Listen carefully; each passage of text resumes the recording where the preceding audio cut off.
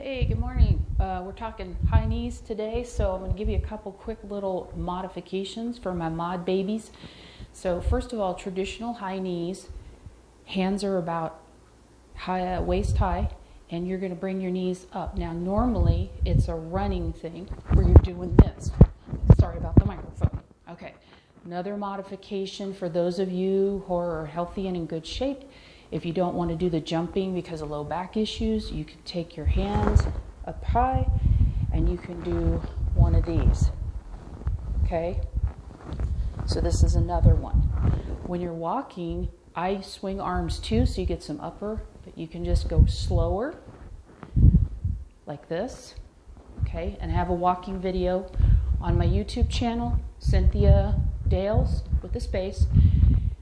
You can go there, and there's a walking video that I did for some youth. Now, I'm going to show you a couple modifications sitting.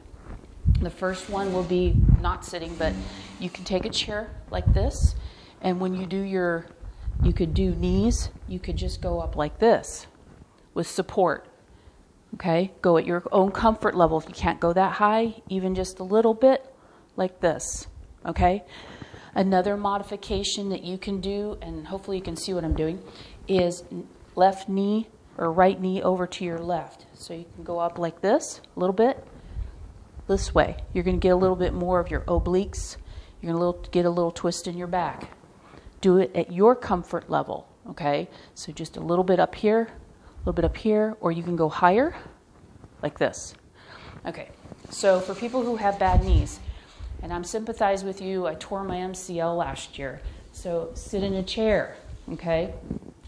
A couple different things you can do is just do them from here. Put your hands up here and go up, just as high as you can go, okay? Make sure you're seated back in your chair so you have back support if you have back issues, and just go as high as you can go.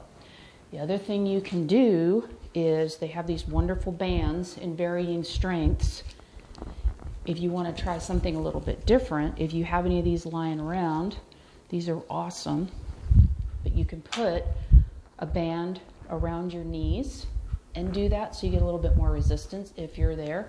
Another one you can do, I've done with some of my clients, is put them around your feet like this. And then different bands have varying strengths, so it gives you more resistance, but even just a little bit like this. Okay. One other thing, if you just can't, you've got damage here, you just can't, would be to do a side shuffle or monster walks. So let me show you those. So side shuffle is exactly what it is. That's also in my video. You're on your side. If you squat a little bit, okay, and you're just going to keep your hips and your feet pointed forward, and you're going to go side to side. Let me show you the front view now. Here, I'll come up a little bit closer. Let me show you. So you're just going side, and you can do these in place, okay? Now, if you can go lower, go lower.